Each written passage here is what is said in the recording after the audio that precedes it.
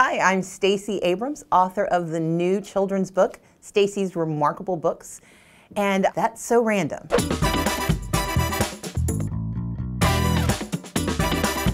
Your new kids' book, Stacey's Remarkable Books, is the companion to your bestseller, Stacey's Extraordinary Words. What inspired you to write these books? I love writing, and I grew up reading.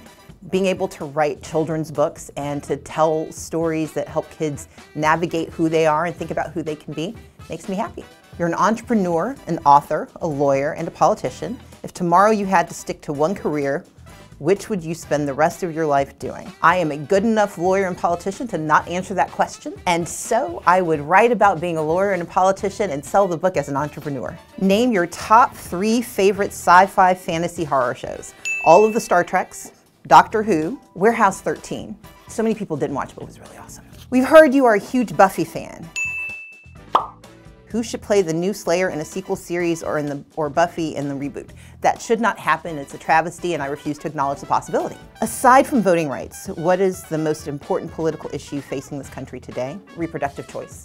A woman's right to control her body, a woman's right to choose her future is an economic issue, it's a social issue, it's a political issue, it's a moral issue, and for 56% of Black people in America, it is an impossible one. What song can you not help but sing out loud when it comes on?